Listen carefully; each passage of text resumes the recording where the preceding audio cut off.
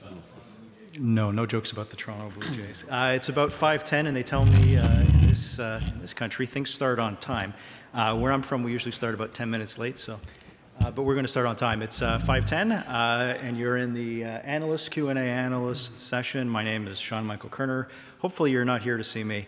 You're here to see our panelists, but I'm a senior editor at eWeek. I also manage a small site called Linux Today. I've been writing about OpenStack since day one.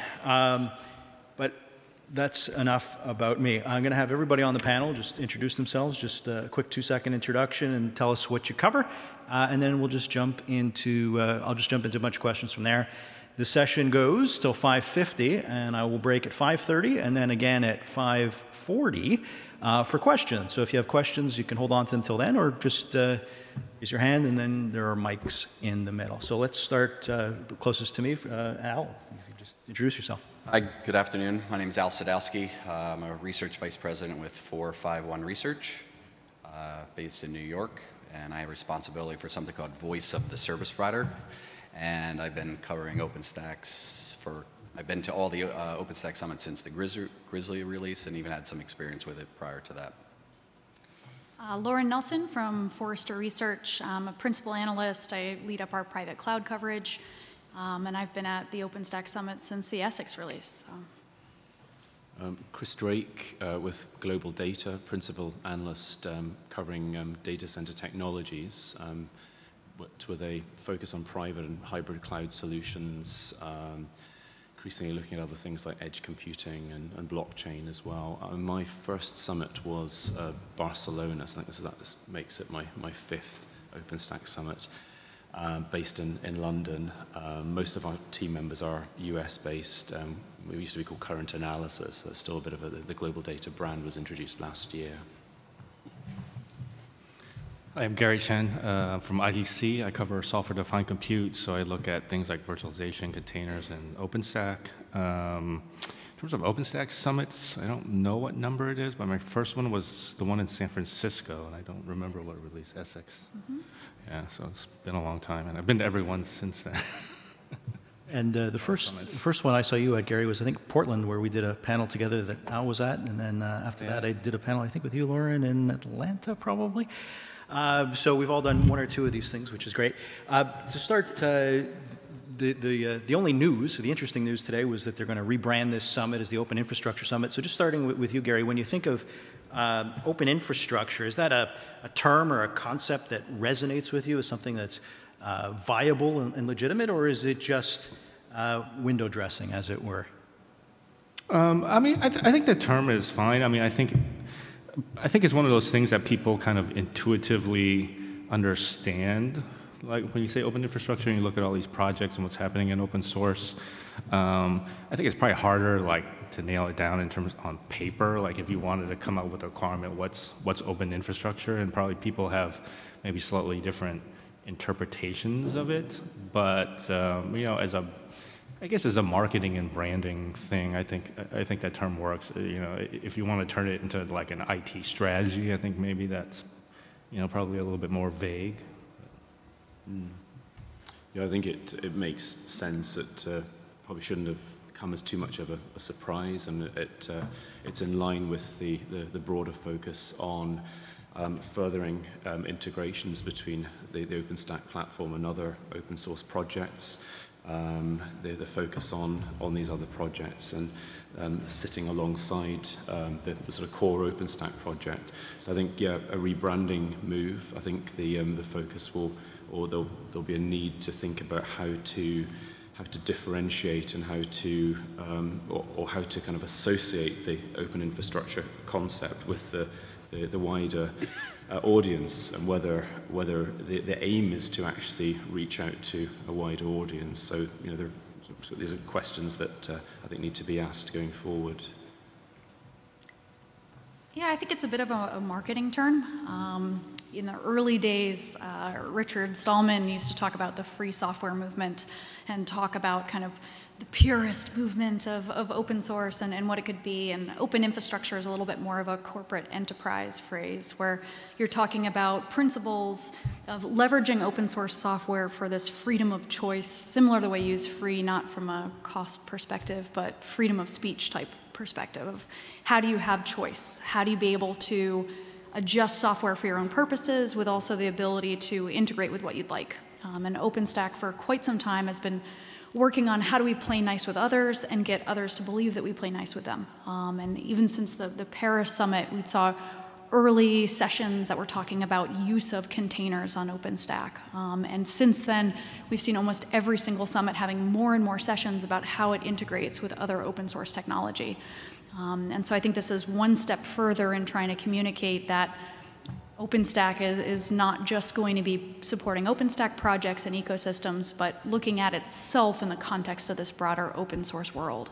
But I think there's a lot of answers or questions to be answered from the OpenStack group of what does this mean for an enterprise audience, for those that already use OpenStack today, and also to try and make it more applicable to be the de facto approach to private cloud for enterprises. Because today I think it's a pretty small group of organizations that consider and have that approach and following of how they target private cloud issues.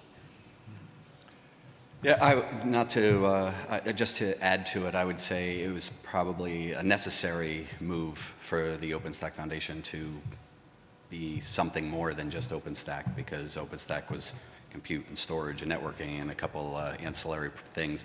And in order to stay relevant in machine learning and edge computing and others, they needed to brand themselves something bigger than just OpenStack. So open infrastructure, and to what Lauren was saying about playing nice with Kubernetes and with other technologies, it shows an embrace of other open source communities. Yeah, I mean, one thing is, I think open infrastructure is great, and working with other open source projects. But I mean, one point, should that be a limiting factor? I mean, what if something isn't open source but customers are using it? It could be a public cloud, it could be other technology. In the real world, people use things that aren't open. So should that stop OpenStack from reaching out and doing more with some of those other things that might not be open? Yeah, that's actually an interesting conversation, because the Open Infrastructure Summit, and I know, Lauren, you mentioned Richard Stallman, RMS, who believes in this as a religion. There's no word open source in there. There's no defining boundaries other than the word open. And I don't think calling the summit the Closed Infrastructure Summit would have worked very well. For those of you that might be thinking about the AWS reInvent in 2 weeks, I don't know if we should call that the Closed Infrastructure Summit, but we'll leave that alone. And then just going the other way, and in terms of direction for OpenStack, because I know everyone here has mentioned that there's things that needed to change. What are your general views? I'll start with you, Al, on the current state of OpenStack, whether you see it growing, declining, or otherwise. And I know all of your various analyst firms, you do different types of market sizing, but what's the general direction that you see at this point in 2018? Yeah, so it's something I could give you a number around. We do something called the OpenStack Market Monitor. So we have bottoms-up estimates from a number of folks that either are a distributor, somebody doing private cloud, public cloud, and we expect all of those combined to be about a $5 billion industry by 2020. But if you look at the growth rate, each individual one may have different, but in aggregate, it's about 24% growth rate through 2022. But if you think about it, that growth rate is roughly about half of what AWS's growth rate is on its own. So even if it grows at the expected rate, it's still growing a lot slower than AWS. But at this point, I don't think anybody expects OpenStack to be a world beater. Compared to some of the hyperscalers, it has its role, and it's growing. Yeah, what are you seeing, Lauren? Yeah, so the OpenStack user survey just came out, and one of the things that came out was that 48% of those that took the open source user survey or using OpenStack are in APAC, and I think 24%, 25% in Europe, 24% in the US. So roughly you're looking at 1/4, 1/4, and 1/2. So if you want to answer the question of do most enterprises today in North America and Europe have private clouds based on OpenStack, the answer is no. Does that mean it's not legitimate? Does that mean it's not growing? No. A lot of organizations, they've started to look at their private cloud strategy as one of three things. Either we're going to make it really easy, do converged, hyper-converged, and try and focus on what sits above that, do total replacement. Those looking at classic journey to cloud, but more developer focused, generally on a VMware-based private cloud, and those looking at open source, cost affordable private cloud at scale, where their biggest cost is not technical skill or cost of change in their organization. Their biggest cost is software licensing and looking at solutions that help them fulfill that. So I think it's a kind of a tough question to say, is it growing, is it doing successful? I think it's doing really successfully in certain audiences, certain verticals, and among those with high technical acumen, and I think it's struggling at having applicability in enterprises where that's not the case. I agree with you, and I'll just say one word. Is in the beginning, I thought, probably like others, that the Rackspace public cloud would be a challenger. And apologies to anyone that works for Rackspace in the audience. That didn't quite work. What's your views, Gus? It's interesting, the weeks leading up to this summit, there were a number of people asked me the question, you're going to the OpenStack summit, hasn't OpenStack run out of steam? And these were analysts that don't come along to the summit, so they're maybe not so familiar with the way that the focus has evolved. But I mean, I responded by saying that it does depend on who you ask, and I think it is important to consider the sort of geographical differences, as Lauren's already pointed out. But also, if you speak to vendors, there does seem to be a sort of backpedaling in terms of, among some vendors who are putting less emphasis. They have an OpenStack offering, an OpenStack distribution still, but their focus is on, and their priority is on other cloud solutions.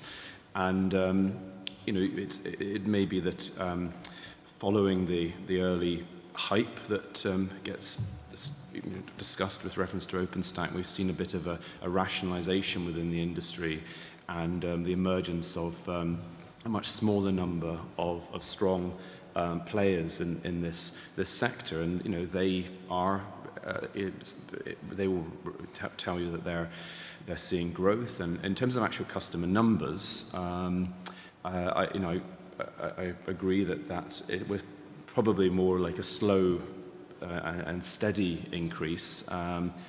I think, though, we can, if you're talking about growth, you can, there are different ways of looking at growth, and I think that beyond actual customer numbers, and even beyond looking at the attendees at a summit like this, we're seeing, you can define growth in terms of the expansion of existing OpenStack footprints. I mean, this morning, some of the speakers from Deutsche Telekom and OVH talked about how they're expanding their existing footprints, and also the way in which existing users are engaging with more OpenStack projects. So there's a sort of deepening of engagement amongst existing customers.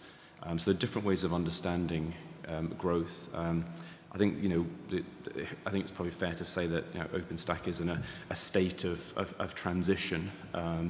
It's coming out of that sort of earlier hype cycle, and so starting to move towards its sort of future model, which we're here to discuss at the moment. This event. Yeah, I mean, I've seen the same thing. I mean, it's varied, right? I mean, certainly, I think overall, yes, the growth rate has slowed. Not to say OpenStack still isn't growing, but I think where we've seen the biggest declines in our research is really in the enterprise private cloud. I think the pipeline, we've seen that noticeably shrink over the past year or two. But it's still doing really well in areas like telco and NFV. The U.S. is probably right now the worst market for OpenStack. I think China's probably the fastest growth right now for OpenStack, and then and Europe is doing okay. But I think going forward, I mean, I think there's a bunch of things that kind of change the trajectory of OpenStack. I mean, one is sort of where cloud is today, where you have the top 3 providers and everyone else, and that gap is growing bigger, and the top 3 are not using OpenStack. And the second is really containers, where a lot of the Kubernetes took away a lot of the orchestration value. And OpenStack could still be great for containers, right? But I think it's a different story. It's probably a harder story to tell why OpenStack is a great infrastructure for containers. So I think that's sort of kind of the headwinds that we've seen OpenStack kind of fighting against at the moment. That's interesting. And Gary, you just mentioned that you're seeing declines in enterprise private cloud. And just a question for everybody. We'll start with you, Gary. What is the demand for enterprise private cloud? There are some vendors that will tell me private cloud is really just a euphemism for VMware, and then everybody just bursts out to one of the 3 big providers, and that's it. Or is there really still a use case among Fortune 500 or Fortune 1000 enterprises for private cloud, whether it's OpenStack or otherwise? Yeah. I mean, I think private cloud is one of those things, especially for an analyst, right? When you get starting into taxonomies, right?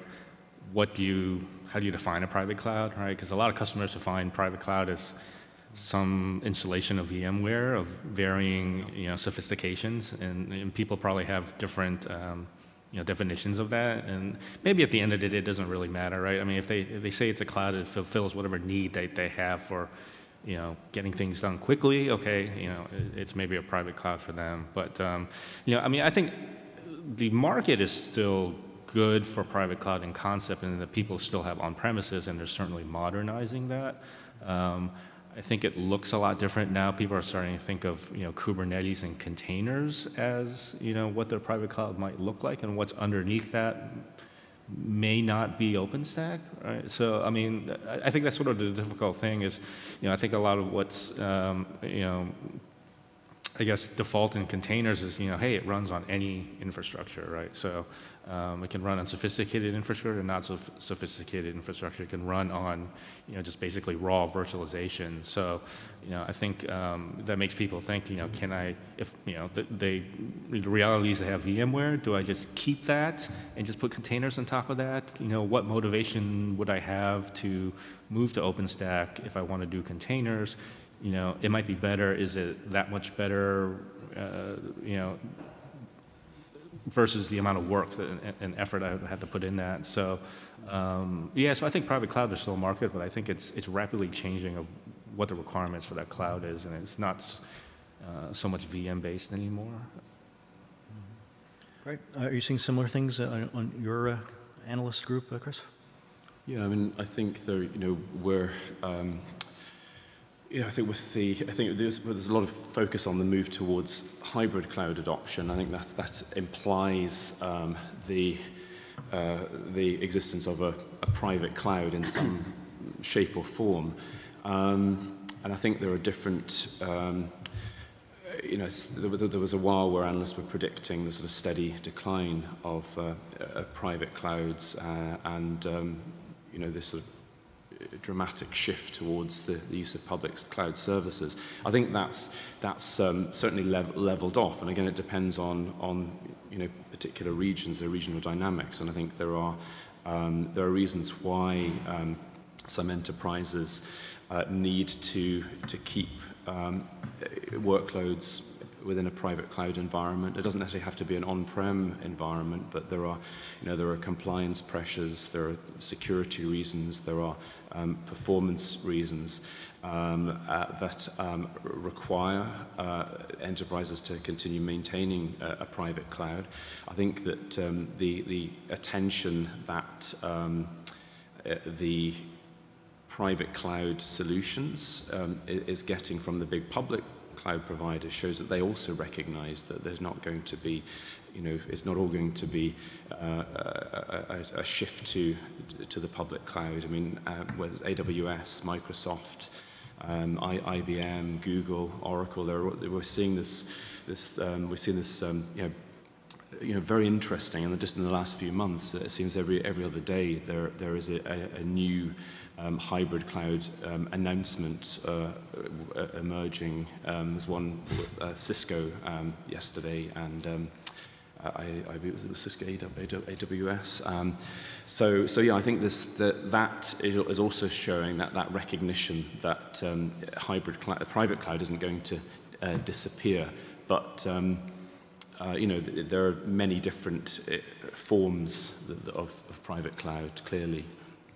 Yeah, I completely agree, and I'll just say that, talking about taxonomies, the AWS, Kubernetes, Cisco thing, they're now calling that multi-cloud. VMware used to call it vCloud Air or hybrid. You got rid of the word hybrid, now they just use multi-cloud instead, but it keeps changing.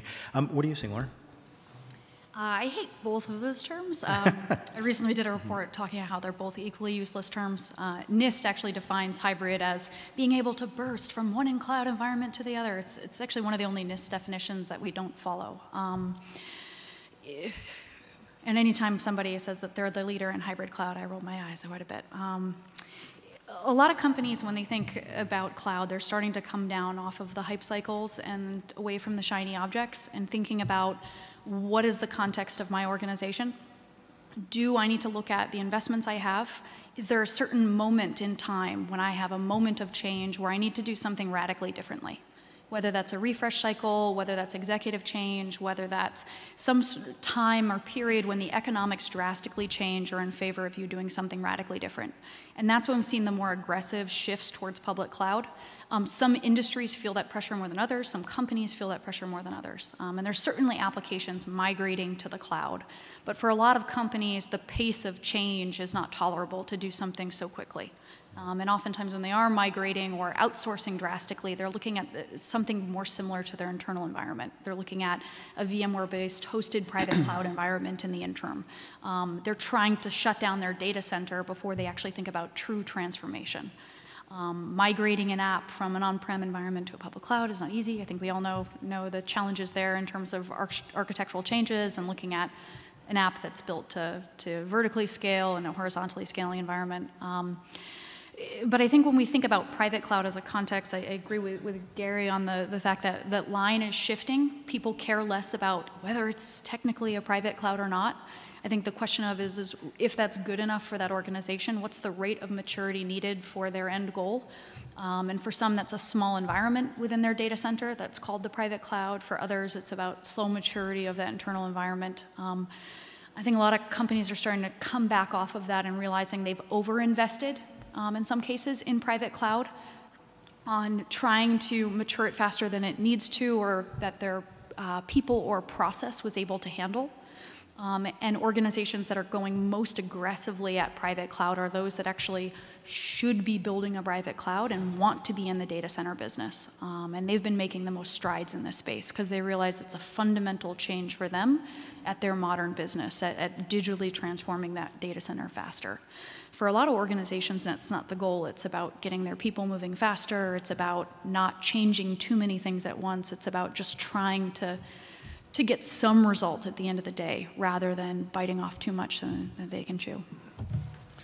Yeah, I would just to add is the one company that's not talking about hybrid cloud or multi-cloud is AWS, and that's because they expect all the workloads to end up there. So the ones that are talking about hybrid and multi are the ones that are trying to at least get a piece of that business. So something's going to be rooted on-prem or in a hosted environment and leverage AWS. Even Microsoft, their answer is, they're on-premise Azure with their public Azure.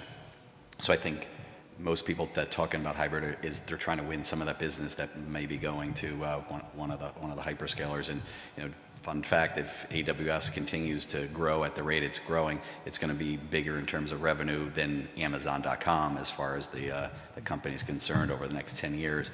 But I think the research that we do with our Voice of the Enterprise actually shows like that road to hybrid is actually private, meaning that their hybrid scenario requires some sort of private deployment that leverages the public cloud for either a piece of the application functionality or to do bursting or things like that. But there's that hybrid component is going to be private, and we expect private cloud to grow, especially within that OpenStack market monitor, the service providers, the distros. The private part is growing a lot faster than the public part, for sure. Yeah, I don't disagree. Though expect at AWS reInvent in 2 weeks some interesting private, hybrid, multi-cloud, news, whatever we want to call it, because There's entire always coming. industries that are holding their breath, waiting to find out if they're going to be displaced by a AWS reInvent. And they'll find out, at the 10-minute mark in Werner's keynote, and then again at the 16-minute mark when he says something different, and that's how it goes. Just a quick time check. It's 5:35. We've got about 15 minutes left. If anybody wanted to ask a question, we've got mics on the side. Otherwise, I've got a few more. We've got one question. Hooray. We've got two questions. That's great. Just on my right and then the left first. Go ahead, sir. Good.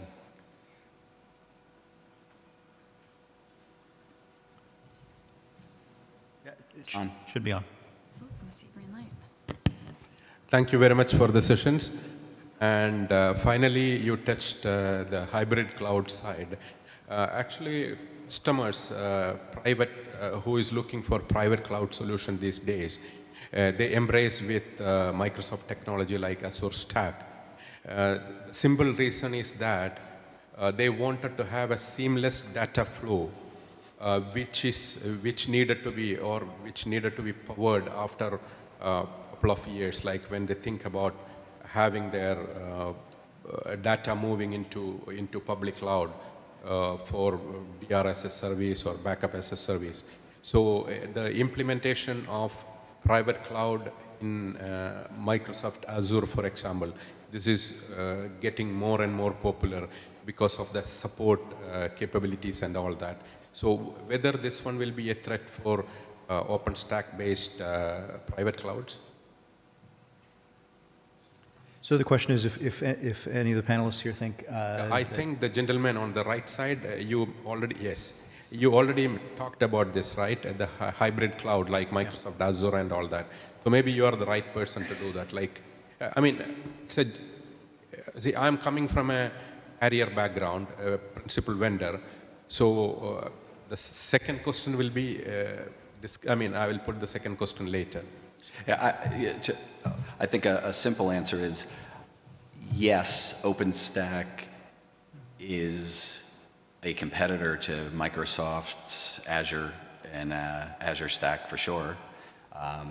If you look at service providers that are partnering for hybrid cloud scenarios, there's a lot more that are partnering with Microsoft and AWS and Google and even Oracle. They're not partnering nearly as probably by large percentages. They're not partnering with OpenStack-based public cloud providers, but OpenStack has a role. It's mainly used for private cloud, but for hybrid it has a piece, but it's going to partner with the hyperscalers for the most part, which are not OpenStack based. So in the morning, in the keynote presentation, I don't remember who showed that slide, talking about 75 data centers, not data centers, 75 public clouds based on OpenStack. So if a customer is going for a private cloud solution based on OpenStack, will they be able to move their data, like non-critical data for backup as a service or DR as a service to any of these kind of public clouds which is built on OpenStack? Because OpenStack is very powerful in public, private and hybrid, plus it can be in virtual environment, it can be in physical environment and in container environment. So the power is there. So can it offer today the same thing what Microsoft is targeting, except the support services? Yeah, that 75 number, it was 75, I believe it was 75 data centers that are combined across all the public cloud providers. Yeah, 75 public data centers. And I think a third of them were maybe OVH. I think the answer technically is yes, but whether all of those public cloud providers are configured the same way is a different question.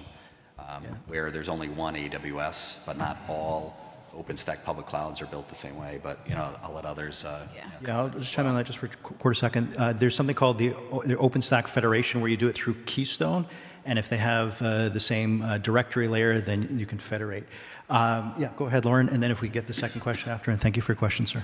I'm just going to add one little tiny bit on that. So, You're specifically asking about the DR and backup scenario for this, and I think Not Microsoft... only that, that is only one of the things, because see, I will make it generalized. It is called seamless data flow from private cloud to public cloud. Yep, so what you're talking about is the backup, first thing... or it's not only DR. So what you're talking about is like the original pitch of OpenStack was that it would be able to do this, that it would be able to have consistency for public and private and give you the seamless flow between those two worlds. And vendors that meet and have certified against core projects, you would theoretically be able to do that. And for the most part, that's done on the infrastructure perspective today and not on the data side of portability for those applications. Now, can you do it for a use case like DR and backup? That is something that's probably very achievable. When you look at something like Microsoft Azure Stack, that is typically, well, from everything I've heard, is incredibly expensive stack that is very difficult to do unless there's a very specific region why you need capacity at the edge. And so, although it's a popular scenario, very rarely is it used for something like DR or backup. But I mean, there's a kind of drawing line. Theoretically, yes. Yeah, you said the right thing, but still customers are going for that. Like 43 VMs required for a private cloud scenario in Microsoft Azure, but still customer is going for that. That is the point. Anyway, I'll come to the second question. Thank you. You've had the mic for a little while. We appreciate your time, but if we could move on to the next question, and then we'll come back to you after, just so that everyone get the chance to ask. But thank you. Go ahead, sir. Thank you. Yeah, with the recent acquisition IBM have made for Red Hat, and of course the interest in OpenShift, what are your thoughts regarding this, this move that has been made for IBM to become, more in the mix, should we say, with Bluemix? That's a great question, and thank you for asking it. That would have been my last question, so you saved that from me. Go ahead. And my only comment on that is 6 months ago, IBM kind of moved away from OpenStack. So IBM Cloud Private is not OpenStack at all, but I'll let all the analysts chime in. Thank you. I want to start? I'm sure we all have a comment, but I'll let somebody else start. Sure. Yeah, I mean, IBM and Red Hat, Red Hat was really known for being open source, right? I mean, IBM probably didn't get a lot of credit for some of the open source things that it does. A lot of customers, I think, don't know that side of IBM. But, they're two of the largest contributors to open source, including OpenStack. So I think however that deal works out is going to have a big impact on, on open source in general. I think it's early to tell, but, I think IBM's aware of some of the issues with Red Hat and how, things it needs to do to keep that momentum going in terms of keeping it separate and, independent and things like that. I think, whether IBM will really pump, more energy into Red Hat's OpenStack business is, to be determined. I mean, they made a go of it and, they pulled out of that market. Underneath things like OpenShift or underneath Cloud Foundry, it could play a role. I don't think it'll play a kind of front and center role. I think it'll play a supporting role. They'll use it where it makes sense. But I think less and less, kind of OpenStack is kind of like a standalone product. I think a lot of it's moving to these container or dev PaaS type platforms, and OpenStack will be something that's dragged along with it. So, I don't think it won't be a valuable asset. I don't know if it'll be like, something they're going to lead with. Yeah, I think IBM's statement at the moment is they're going to be very hands-off with Red Hat. That actually is the case. Red Hat actually had an analyst day this past Thursday. Gary and I were both there. Were you there too, Chris? I was at one in London. You were at the one in London, and they were basically said we're going to remain a wholly owned subsidiary and continue down our path, and they're going to, for now, operate as usual.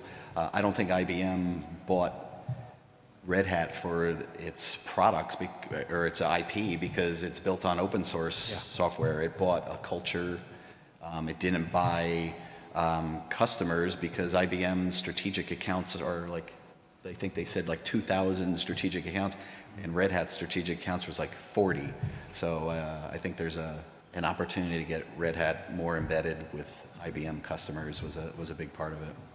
Yeah, it's the one thing that they're remaining tight-lipped about at all of these events, including today and the analyst events that they've had in the last couple of weeks. That you know, they're more interested to hear what we think about it rather than actually give away anything about you know, what it might mean. You know, they have said that they aim to safeguard and preserve Red Hat's independence, but what does that mean? It almost to not look for ways of leveraging the new relationship, leveraging product synergies. It would then, you know, it raises questions about why they've acquired Red Hat in the first place. So you know, maybe there are you know, lessons to be learned from Dell EMC VMware, where you know, VMware's independence has been preserved, but there have been definite moves to leverage synergies. And you know, that for now, Dell EMC remains committed to some competing offerings. But will that, you know, will that happen will that continue over the long term? Not so sure. Yeah, I mean, IBM, obviously, questions about IBM, they framed the announcement in terms of hybrid cloud, and this is going to position IBM as the leading #1 hybrid cloud provider.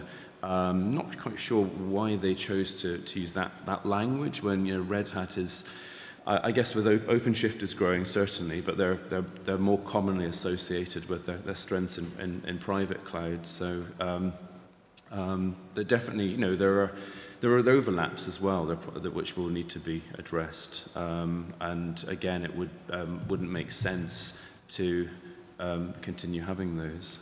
Yeah. Great.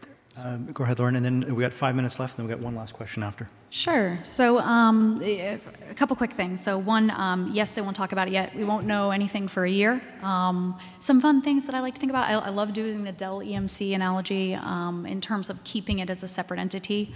It brings a big question for large tech companies that have kind of are past their time in terms of brand sexiness, to see what do they do to try and win that peel back. And IBM, for a long time, has had an acquisition strategy where they will acquire new companies and then integrate them, and that has not been particularly successful.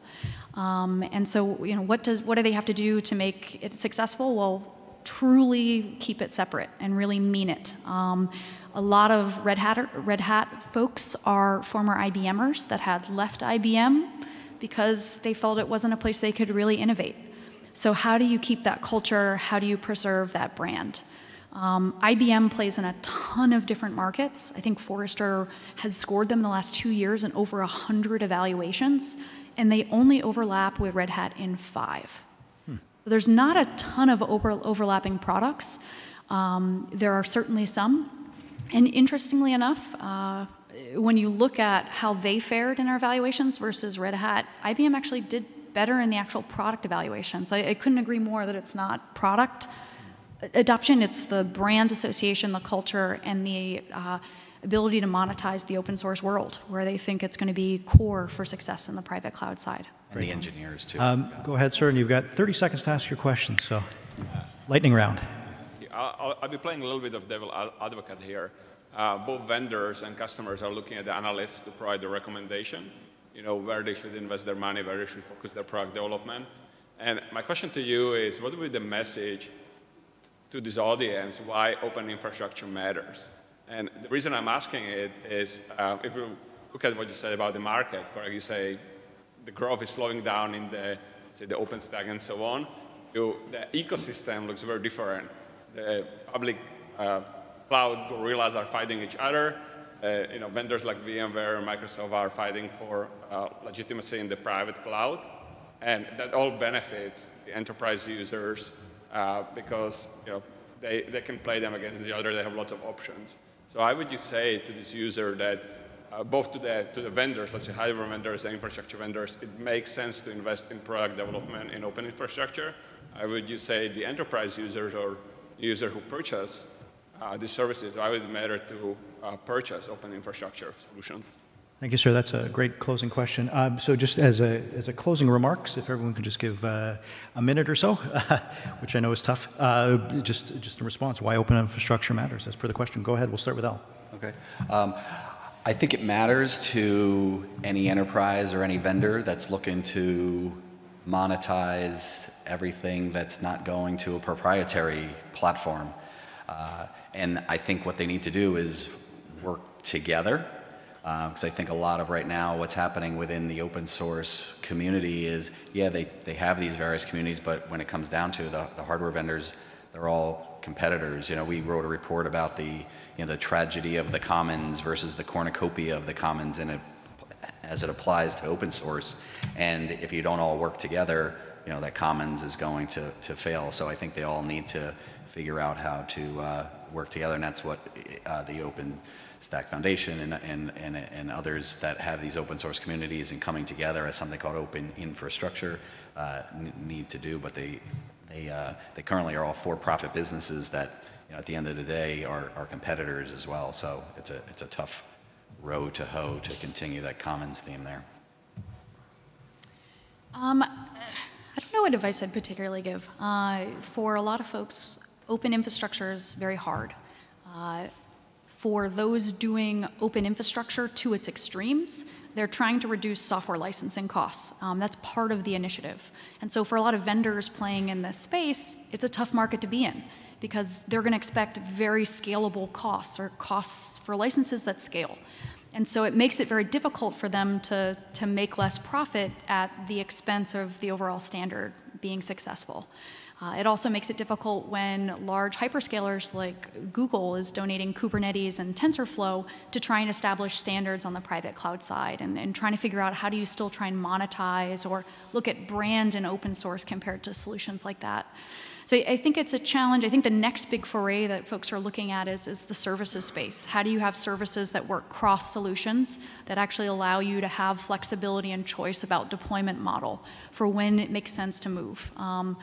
Kind of the repatriation for very specific applications when the economics change. How do you give that type of flexibility in a way that's not too time intensive or cost intensive? So I'd say monetization is changing and prepare. I think the attractions of open source technologies, OpenStack and open source, they still remain the sort of flexibility that it offers users to develop new services, the ability to avoid vendor lock-in, and I think that's one reason why some users will continue to be wary of the Azure stacks, for example. The cost savings as well, and the opportunities that it offers to actually participate in community forums to help shape the evolution of the technology as well. There's certainly, having said that, the challenges, the issues associated with open source, the complexity and the perceived complexity, and I think that going forward, I think the main focus, one of the main focus areas does need to be on integration and promoting better integration between different open source technologies. Great. And we're at the end of time, but go ahead, Gary, and Yeah, I think I think at the end of the day, customers spend money on solutions, and I think all things being equal, open infrastructure is great, if it's got cost or lock-in benefits, but it's also not really black and white either, right? It's open or not. There's a lot of things that are sort of in the middle, and it really depends on how who brings it to market and what form. So there's things that have bits of proprietary code. You need to really make it run well. There's different models of open source, and you can build a really closed, locked-in service based on open source. But as a cloud service, it's it doesn't really matter what it uses. So I think at the end of the day, right now, what we're seeing is a lot of the innovation and things like cloud and containers are coming from open source. And so I think people are really coming because of that cutting edge technology. They're consuming it in different ways. and some of it is, you know, more open and flexible and portable than others. But I think that's the attraction is right now that the open source is really taking a leadership position in new innovation, where I think in the past they were more kind of like, let's make an open version of something that already existed, and now they're really kind of you know, creating new technology. Great, I completely agree. Thanks everyone for coming to our session today. We're at the end of the time, and if you could all help me to thank our panelists, appreciate it, and thanks again.